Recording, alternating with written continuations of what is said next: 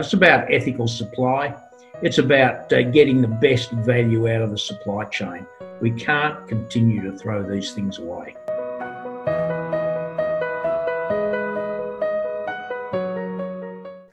Hello, welcome to Assay TV. Today we're talking with Adrian Griffin, who is the Managing Director of Lithium Australia.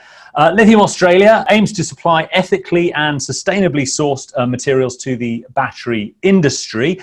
This includes both mining and processing of raw materials, the processing of mine waste, and also the recycling of used lithium-ion batteries. Adrian, great to see you here today.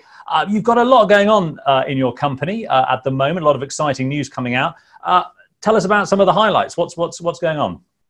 Well, you're quite right. Things are very, very busy. And in fact, it's pretty interesting. Since COVID kicked in, we've got even busier. But it has affected the business a little bit. And as you mentioned, we cover just about all facets of the battery industry, from production of raw materials right through to battery production in China. We've got a little cathode plant in Brisbane, pilot plant. We make cathode materials there, send them to China. We make commercial format batteries in China. They're for testing purposes only at this stage, and I'm glad to say that the quality of those probably exceeds anything that's available on the Chinese market at the moment. So that's going very, very well indeed. And then we import batteries. We sell energy storage units into the Australian market, both residential and industrial. And at the end of life, we recover those batteries, and we have the technologies available to recover the battery metals and effectively rebirth the batteries. And that's what's creating, I think, a lot of the interest at the moment. Society can't continue to just throw things away.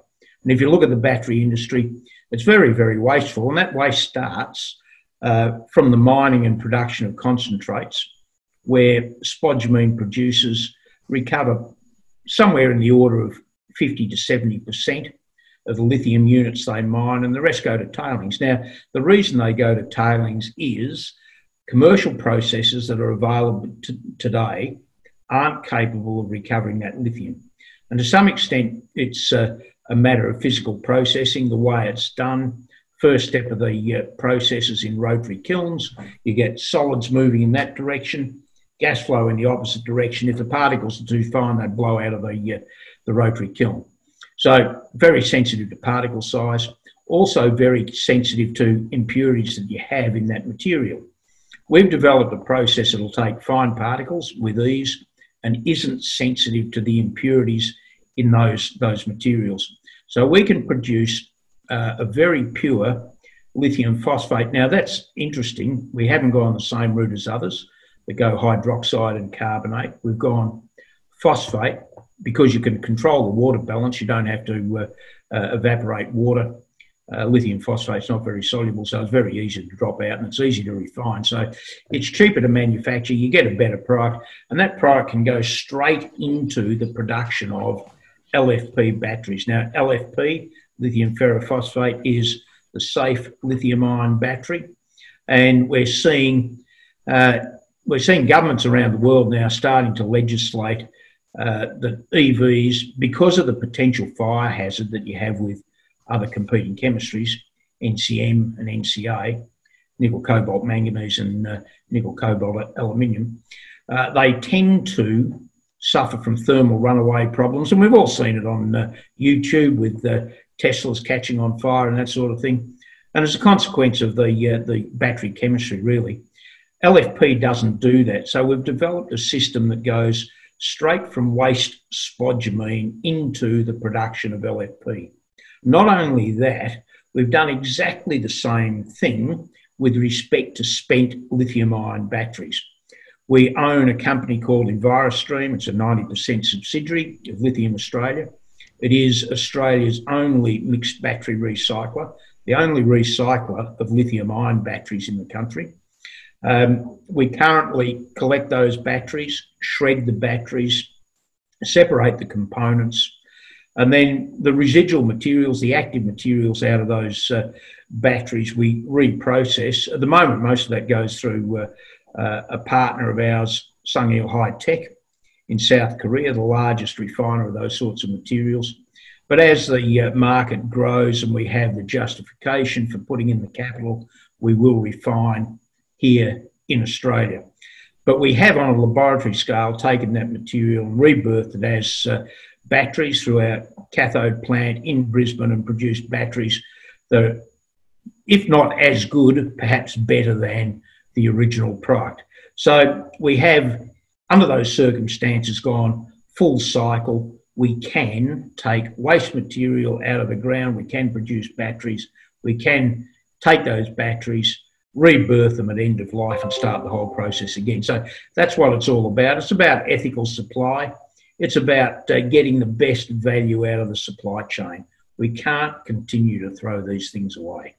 You mentioned that the spodumene process is only processed between sort of 50 and 70%, and the rest goes to tailings. That must produce an awful lot of material. What sort of tonnage are we talking about? Today, if you look at it in terms of lithium carbonate equivalent, which is a rather strange unit to use, but that's what everyone quotes in the industry. Today, the units of lithium carbonate equivalent produced around about 300,000 tonnes, more than half of that going into the battery industry, I might add. So we're throwing away around about the equivalent of that on an annualised basis. Now, that does create a sustainability problem because it doesn't give you maximum utilisation out of your resource base, out of your reserve. So if you can pick that additional material up, and imagine digging a hole, for example, to extract, let's say, 50,000 lithium carbonate units, why not get 100,000 out of the same size hole?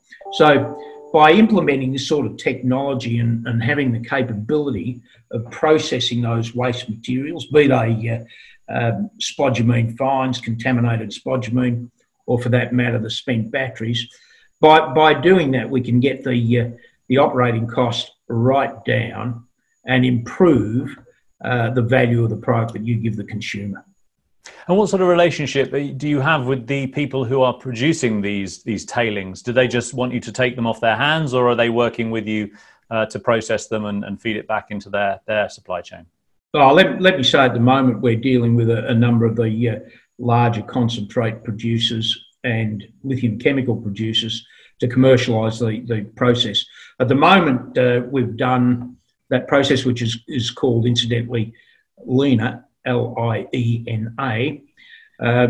We've done the LIENA process on bench scale. We currently have a government grant to build a pilot plant, and we're approaching those chemical producers and concentrate producers to partner with us to commercialise that process.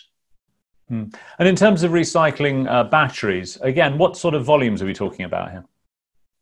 Well, it's interesting. If you look at it on a global basis, it's estimated that only about 9% of the batteries that are produced get back into the supply chain.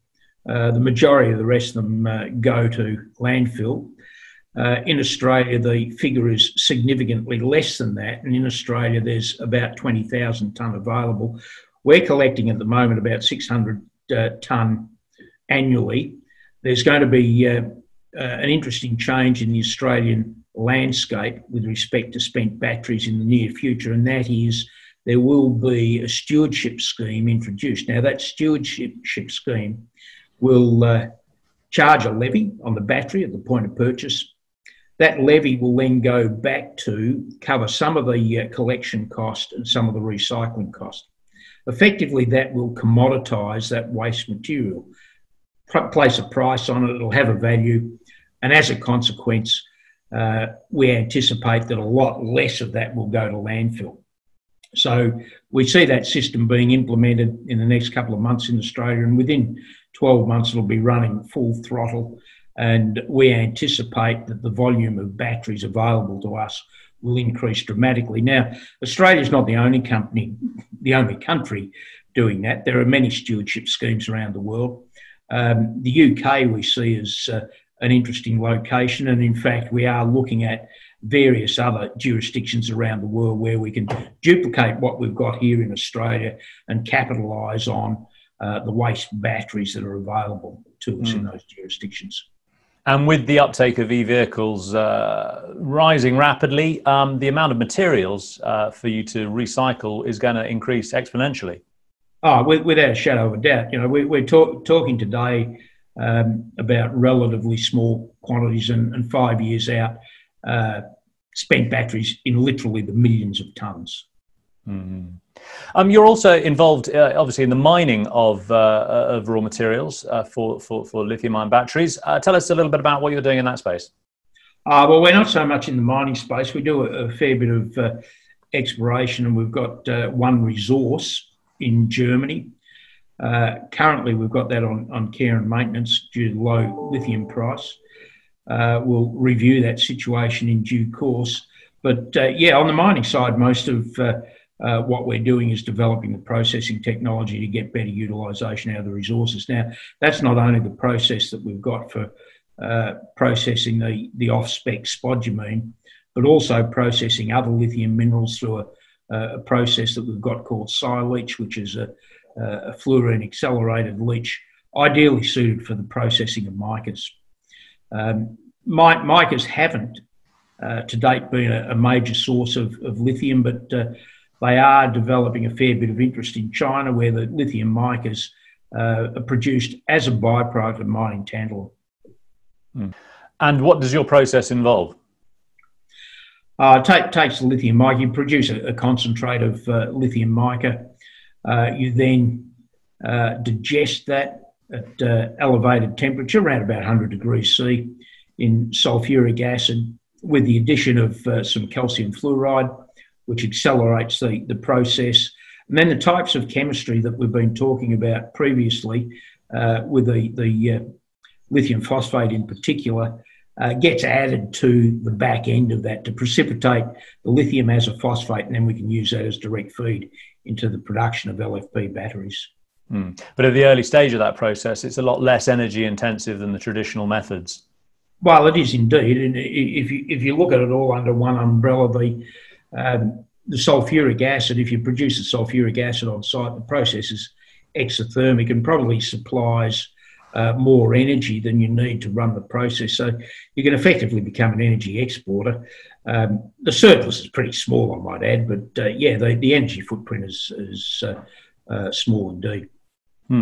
You also have a subsidiary, a VSPC, looking at sort of some nanotechnology to produce very specific battery chemicals, battery materials. Tell us a little bit about that. Yeah, well, again, there's the common thread there, of course, Leo, in that we just love LFP, because LFP, lithium ferrophosphate, the safe lithium-ion battery, has a number of attributes that are just incomparable with other batteries. They operate over a much broader temperature, from, say, minus 30 degrees through to plus 50 degrees. They don't suffer from thermal runaway. They have much better longevity. They're cheaper to make.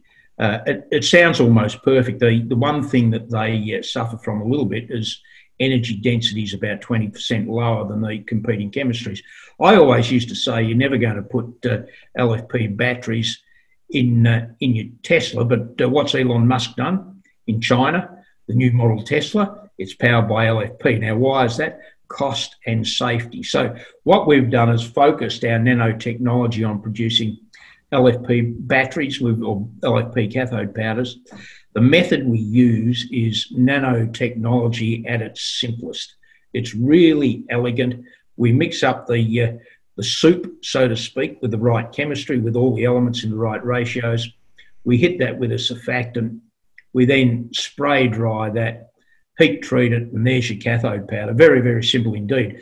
And by using that process, you get very exact control over the chemistry.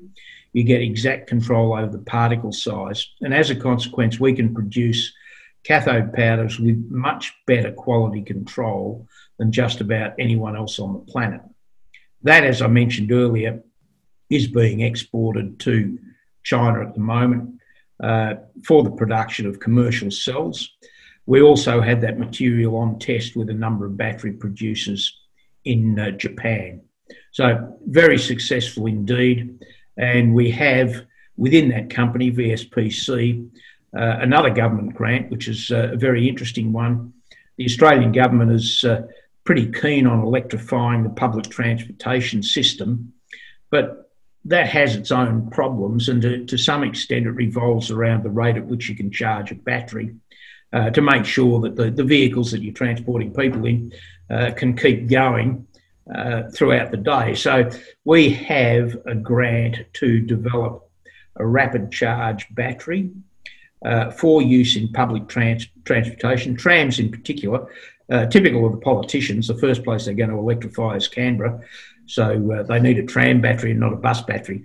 So, but we're happy with that, and we've partnered with CSIRO, University of Queensland, and one of our subsidiaries, Lithium Australia, which currently sells energy storage systems. We've partnered with those organisations to produce this battery under the terms of a co-funded government grant.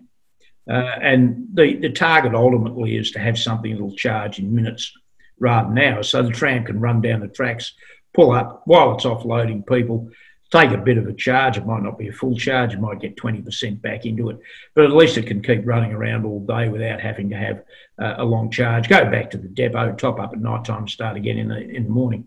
Now, that's going to have very broad application in other transportation sectors, marine applications, military applications, so on and so forth. So we're very excited about that, and we know we can do it. It's a matter of proving we can do it on a commercial scale. Mm. And what are the plans then for the rest of the year for maybe scaling up some of these businesses that you're working on? I think the first couple, in fact, you've got to have a look at what we've done with the whole business as a consequence of COVID. We've put it under the microscope. We've cut back on things that aren't going to produce short-term cash flow. So our R&D activities aren't running at the same rate they used to. We haven't stopped them. They continue to move along, but a little bit slower. And we're accelerating the things that will produce near-term cash flow. And those things are the recycling division in Envirostream and Lithium Australia, the energy storage sales division. So you'll see a lot of news flow out of those over the next 12 months or so. And I think with Envirostream, I have mentioned that we're looking at jurisdictions outside Australia. So we want to expand that business, and it's really a matter of cloning the plant that we've got in Melbourne, building new ones in populous centres to save you transporting batteries. One of the problems that you do have with lithium-ion batteries is the transportation of those materials is considered transportation of dangerous goods. So there are permitting issues, special transportation issues. Once you've shredded those batteries and separated the components, you've completely denatured the dangerous materials inside those batteries, and you no longer require permits to move them. So it makes a lot of sense that you do at least the first part of the processing close to the source of the batteries. So in Australia, we'd look at the major population centres. At the moment, we've got Melbourne covered. We'll certainly go to Sydney and Brisbane, and then looking at other locations around the world. I've mentioned that we have an interest in the UK, and certainly our neighbours across the Tasman, who don't seem to have a problem with COVID at the moment. In New Zealand, that's a pretty interesting location to look at too. They, per head of population, have a very large battery consumption, and to a large extent it's a consequence of importing second-hand EVs from Japan. So there are a lot of EVs running around New Zealand, more so than there are in Australia. So there is a very good source of spent batteries in that country. Fantastic. And obviously the opportunities for expansion of this around the world are endless almost. Oh yeah, they are. And at the moment the installed capacity is measured in tens of thousands. And I mentioned previously that within a couple of years, we're going to be staring down the barrel of millions of tonnes of batteries per annum to deal with. So it's going to take a hell of a lot to keep up with it. Well, lots of interesting news flow ahead, I think, for the rest of the year. Lots of exciting projects you're working on there. Best of luck as the year progresses. Thank you very much, Leo.